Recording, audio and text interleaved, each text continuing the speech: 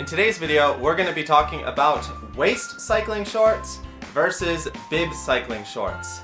So if you're new to cycling, you may have asked yourself this question, which one is better, which one should I get? And in today's video, I'm going to be talking about the advantages and disadvantages of both types of cycling shorts. Cycling shorts can make your ride a lot more comfortable, especially on longer rides. For a beginner who's just getting into cycling, I would recommend the regular waist style cycling shorts. They're really simple to work with. You just put them on like normal shorts and you're ready to go.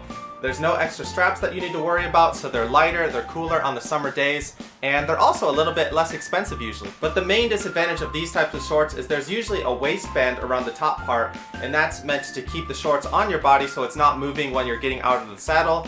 And that can be a little uncomfortable if it's a little too tight and you get too tight of a size, and that can put pressure on your stomach, so it makes breathing a little bit more difficult. But if you get the right size, it's usually not much of a problem, and I never really notice it myself. The other disadvantage of these shorts is it stops right at the waistline. So if you're riding with a really small jersey, or your jersey starts to ride up a little bit, your stomach or your back might show a little bit, which doesn't look that great. But there is one last big advantage that makes up for all of these negative points, and that is going to the bathroom is very easy. So with bib shorts, we have these extra straps which are underneath your jersey, so every time you need to stop and go to the restroom, you need to take off your jersey and then pull down the straps, and then you can do your business. So it is a little bit of a hassle when compared to the regular cycling shorts.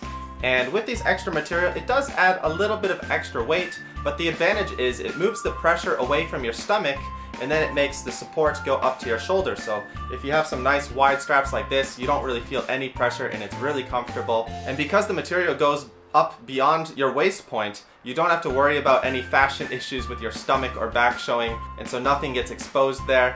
And with this extra support on the shoulders, there's very limited movement on the shorts, so the position of the chamois doesn't change at all, and it's comfortable whether you're out of the saddle, whether you're sprinting, whether you sit back down and move around a lot. So the position never changes, you look really comfortable, and you look really pro.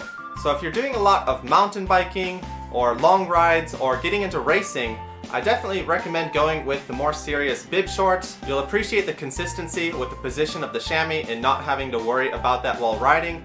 And for anyone else, I recommend going with the waist cycling shorts like these.